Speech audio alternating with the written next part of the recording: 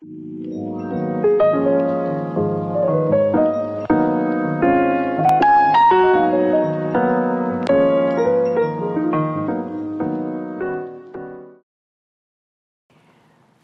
to eXplore, coming to you from the Tidemark Theatre.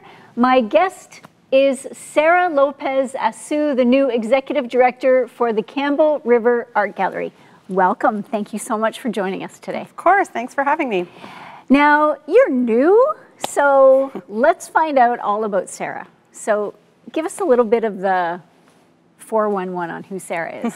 The elevator pitch. So I am born and raised in Montreal. Oh. And I met Sonny, my husband, about 15 years ago and managed to convince him to move to Montreal, where we started our family, got married, all that good stuff. Okay. He lasted about 5 years. He was a fish out of water. Those Montreal winters are unforgiving. They are. So yeah, we ended up moving back to the West Coast about 5 years ago. We started off on the mainland, and then 4 years ago now we moved to Campbell River. Just because Sonny and we only had the one daughter at the time, wanted to connect a little bit more with their Kwakwaka'wakw culture, their family, extended family relations, just be in their territory. And so, yeah, we made the move all the way from Montreal to Campbell River, and been here happily for the last 4 years. Now, Montreal has one of the most dynamic art fields in probably all of Canada. Do you miss that? I do. And, you know, the main thing I tell people when they ask me, oh, don't you miss it? Or why on earth would you give that up to move to a smaller community like Campbell River? It was really just a matter of timing, you know. Right. Had it been 5 years sooner, I probably wouldn't have been ready. Right. But we were at a place in our life where, you know, we had one kid, we wanted more. I wanted a dog, a yard, a garden, all that good stuff. And so those things started to weigh in the balance. And ultimately, you know, that kind of diversity exists everywhere. You just have to maybe work a little bit harder at getting to it when you are in a place like Campbell River. But there's opportunities still. They may just not be as close and as numerous. Right. Yeah. What's the one thing growing up in Montreal, surrounded by all of that art and music and culture, what is your takeaway? What's the one thing that has really stuck with you as a human being? Just that art should be accessible. Music, culture, it all is accessible. It's in how it's often presented that creates these barriers. Right. But having lived in a place where it's just omnipresent, it's everywhere. I mean, Montreal's got one of the most incredible mural festivals, for example.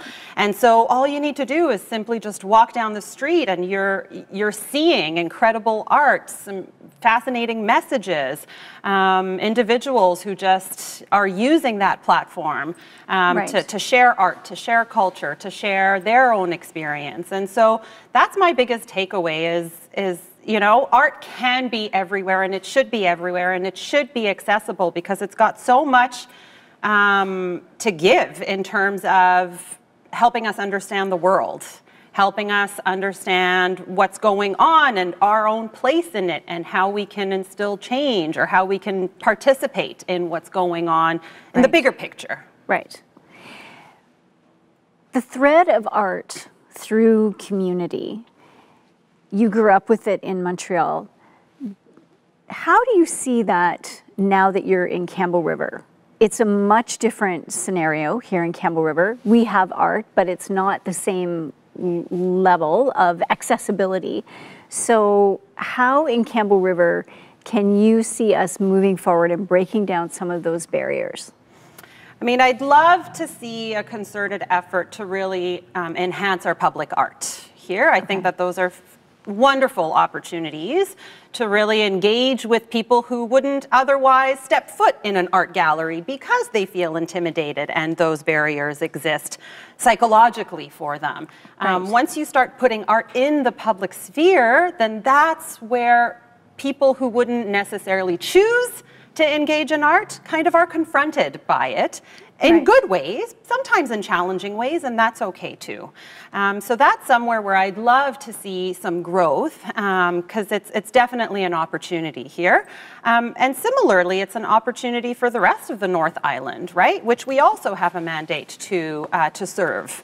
So seeing that more in the public sphere, I think, would definitely help increase the public's awareness of art and of the conversations that can go on surrounding art. When you had your first child, how did that shift your perspective around viewing art or producing art or engaging with art? It's funny, I think Lily must have been about 3 months old when we brought her to her first art show. And while having grown up in Montreal, I was always surrounded by so much art and culture. Now as a parent, bringing this tiny little tot to these art shows and seeing her grow up essentially in a variety of different galleries and museums and spaces where Sunny shows his work, we're always going as a family.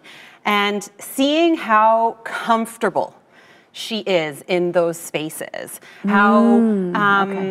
how she's now able to identify what she likes and she doesn't like, and maybe even express why.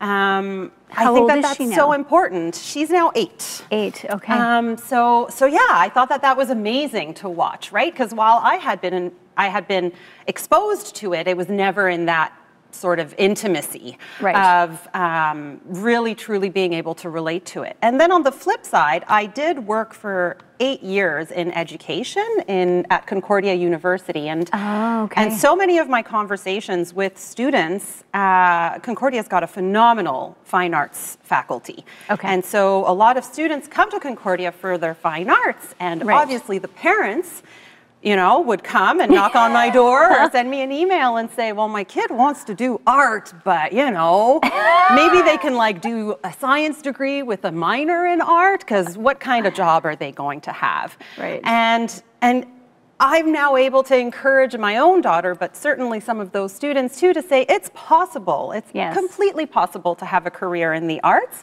It's just you have to work at it just like you would have to work at it for a career in biology. Right.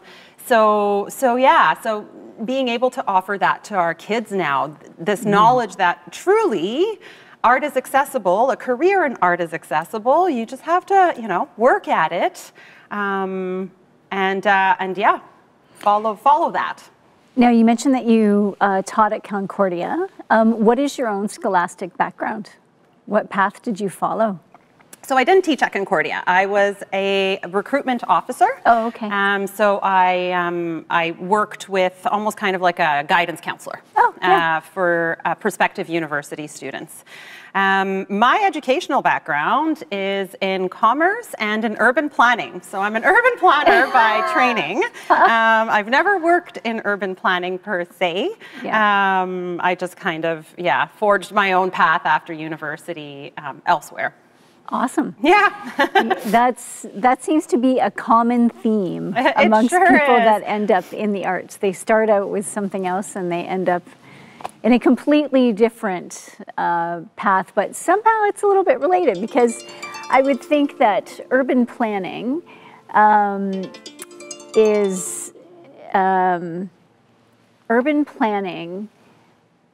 we would like to see more art in the community, out and about the community. And if you had a background in urban planning, you might be able to figure out where best to put that art. And how to engage with the local planners in developing that plan. Absolutely, and that was brought up in my interview even, of just, you know, I I am more aware of the intricacies of working with cities because of my training in urban planning. A lot of urban planning, and what I loved about the program, is the community building aspect. And that's something that I've brought in all of my positions and throughout my career. I've kept certainly those teachings of how to build community, how to engage community, because I know from the training that I received as a planner that that can have incredible ripple effects, both economically, both you know, culturally, attracting diversity. Once you have that strong community engagement, it's limitless, really. Awesome. Yeah. Now we're going to take a short break. I just want to remind everybody what they're listening to. You're listening to and/or watching eXplore, coming to you from the Tidemark Theatre. And I do say watching and listening because this is both a video television show as well as a podcast, so people can download it and take it with them on their walk. We will be right back right after this short break.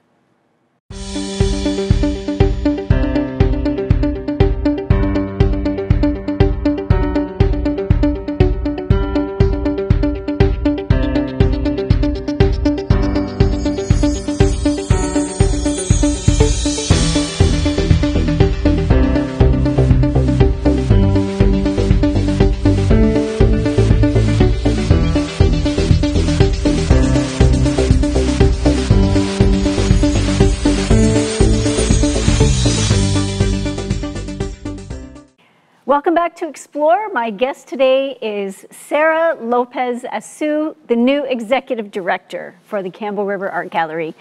How are you settling in? Oh, you know, I think I'm getting my sea legs under me now. It's I've been there since August 1st. And, you know, in many places, August is a quiet month. In an art gallery where you're sort of prepping all of your September shows and programming, back to school and grants, August is a busy month. So it's trial by fire.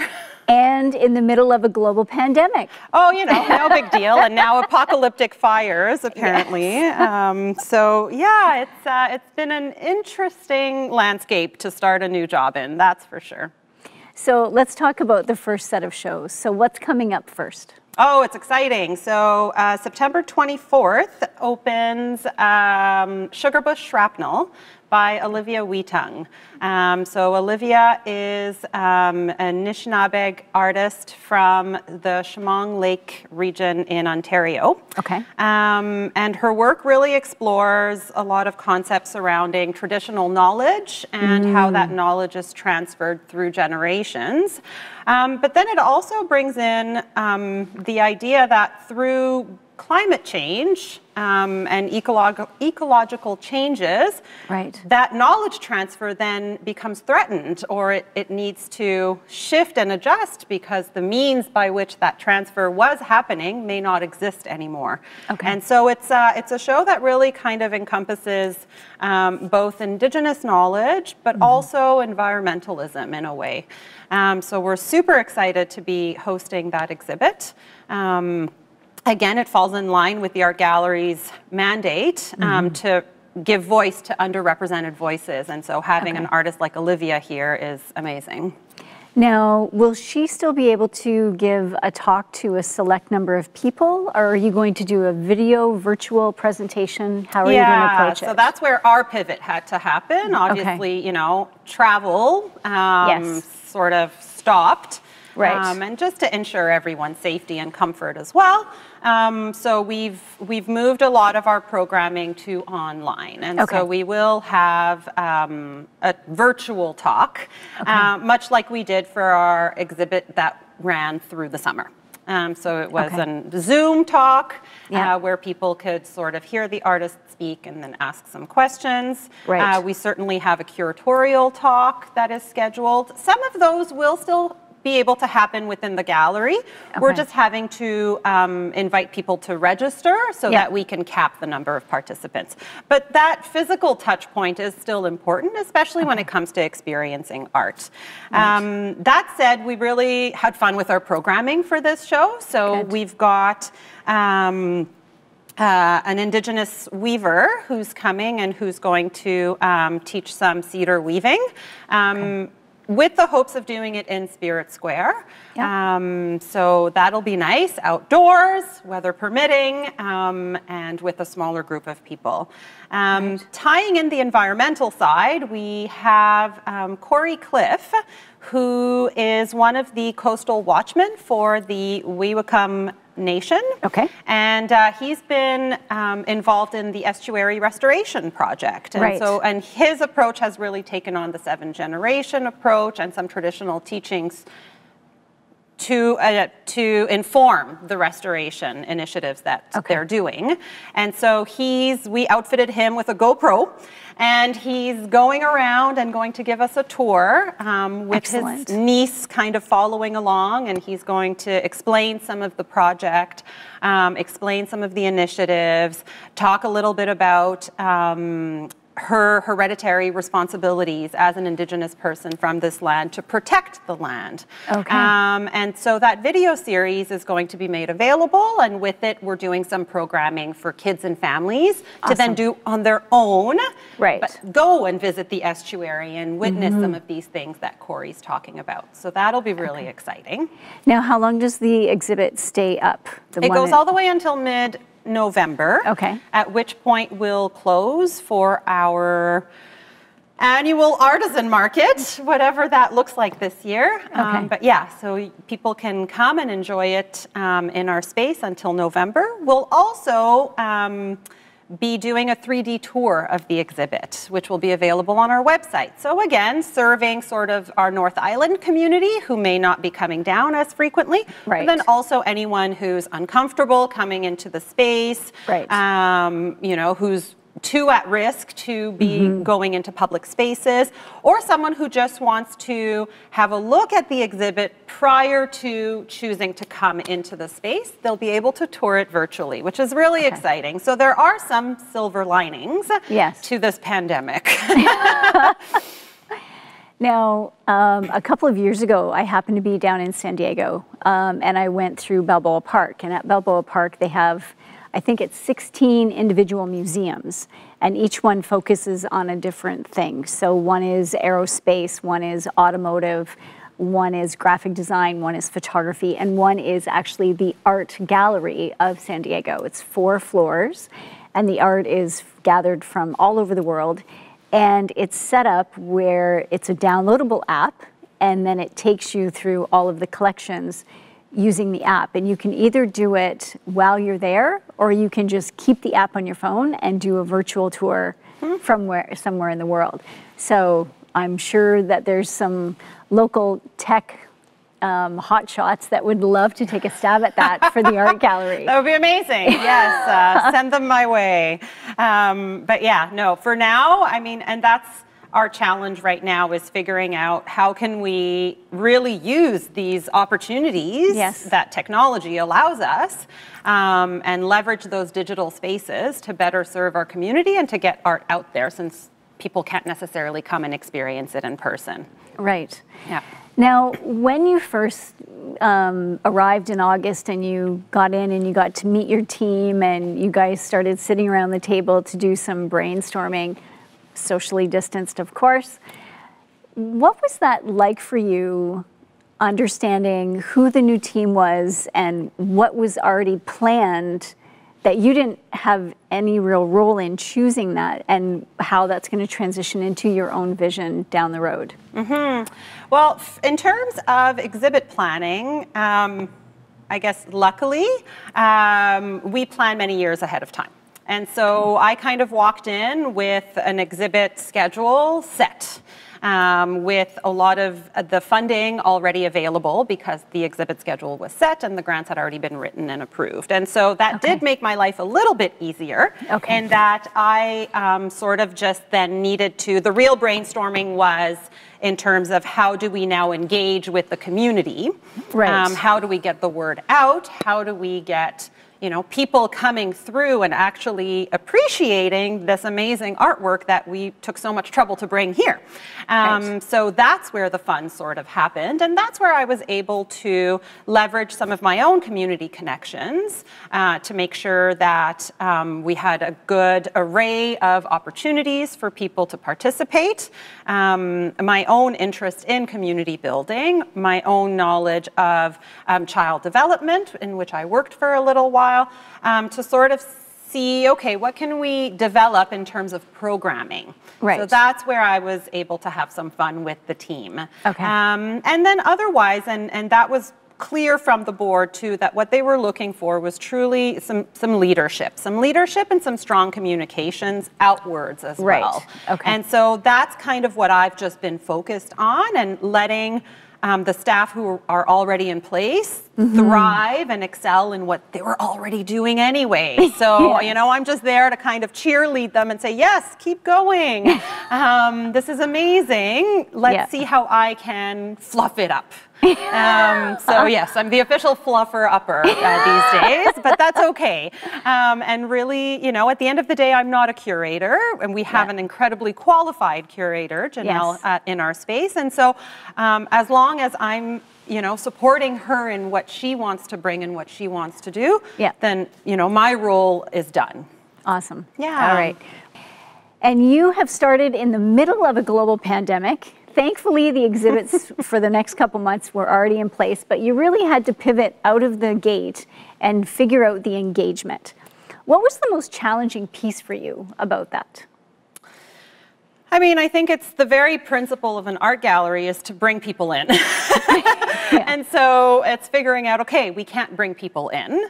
What can we do then? And so, a great example is, especially as we now enter this new school year, one of our most appreciated programs, and one that's incredibly valuable to even just our mandate, is to bring kids, school groups, into our space. And so now, in looking at what the school year is looking like, it's unlikely that field trips are going to be happening, especially to closed spaces.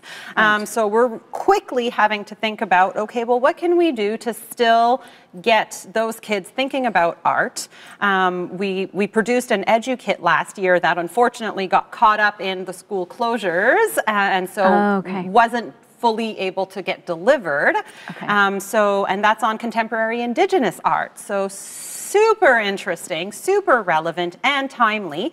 So we're just finding different ways to get the word out there, get the art out there. We will now visit potentially. How can we also support families who are homeschooling right now? They're certainly looking for activities and opportunities. Yeah. It's incredible, right? Yeah. The amount of families that have chosen the e-learning option. And so how can we support those families? And potentially they would be comfortable to come within our space, provided that we've got the programming for them. So it's just sort of shifting a little bit and keeping our eye on what matters, which is getting the community access to art. And removing the barriers. And removing the barriers. Removing as many barriers as possible, whether it's through video series, whether it's through workshops held outdoors, online book discussion, which we're going to do in November. So all of those things. And then, looking at groups that we may not have really looked at before, like our homeschooling community. Well, one of the things heard recently in the news, I think it was in the last 24 hours actually, only 70% of the school district of the kids have chosen to actually attend school. And that means 30% have chosen to do the e-learning. With the e-learning though, they may not be choosing to do it through the school district. They may be choosing to do it through a different distance ed. There was one family that was now going to be doing distant ed from Saskatchewan because that was the only place that they could find an actual place, because all of the distant ed programs are so overwhelmed and waitlisted because they didn't have the resources for all of the hundreds of kids that are now showing up. So I think your approach around figuring out how to engage with those distant ed kids, knowing that some of them might not even be accessible through this school district, is going to be your biggest challenge in reaching out and letting them know that you're there to provide an education and removing those boundaries to the art. Yeah, so that's where we had to sort of scratch our heads, and none of us being homeschoolers were like, well, there must be somewhere where they go to get their information. So Facebook and, you know, calling friends and colleagues of, how can we reach out to them and get the message through? Now, let's take a step back. If you were to sit back on a Saturday when you're at home, out in the garden, having a cup of tea, where do you hope to be a year from now? Right here, telling you what an amazing year we've had. And now that we're out of the pandemic, things are great. I mean, you know, when we moved to Campbell River, I worked for Seymour Pacific and Broad Street Properties, and I was there for about 4 years. And that would have been one of my shortest stints. Prior to that, I tend to stay. Because part of my approach is to first listen, to listen and to hold space and to give space to those who are already there. And so that's a lot of what I'm going to be doing for this first little while anyway. I'm not coming in hoping to revolutionize or change in any major way, because there's already some pretty great stuff. So again, you know, back to my fluffing, I'm here to just sort of fluff and ensure that the good work that is being done is getting out there. Right. So I definitely see myself still there in a year, just trucking along and hopefully being, you know, a little bit more top of mind for the Campbell River and North Island community. That would be ideal. Now, in terms of exhibits, you mentioned that there's a planning quite a ways out. So how far out are the exhibits actually already booked? So we are fully booked for 2022. Oh! Yeah. So we've got everything set for 2021 and for the remainder of 2020, which really isn't too much. But yeah, 2021 is already all set. And 2022 is already mostly set, at least the themes and the exhibits. Some of the artists we're still in conversation with. Right. But yeah, we're really looking forward to it. We've got some fantastic group shows coming. We're really sort of looking at bringing together artists from BC to work on common themes. Themes surrounding care, for example. Themes surrounding Sybil Andrews, for example. So I think Campbell Riverites will really enjoy that. Right. One of our upcoming exhibits is in response to Sybil Andrews. And so we're tapping some contemporary artists to respond to some of Sybil's work. Awesome. So I think that we've got some really exciting group exhibits coming. We've got a couple great solo exhibits that are also coming, with who we're even already in talks with galleries from across Canada who are interested in touring it or collaborating with us. And so that's really elevating the work that we're doing here in Campbell River. That's awesome. Putting us on the map. But it's also just bringing some top quality stuff to our community and to the North Island. And I think that that's just amazing. It is. And that is our show. Fantastic. It goes by so fast. We could actually dig into that for a whole other show, what you've got coming. But we'll save that for the next time. Sara, thank you so much for coming and spending the time with us today. We really appreciate it. And we wish you all the best in the first couple of months of your job. Awesome. Thank you so much for having me. You're welcome. You've been watching and listening to eXplore, coming to you from the Tide Mark Theatre in the city of Campbell River. Thanks so much for joining us. We'll see you again.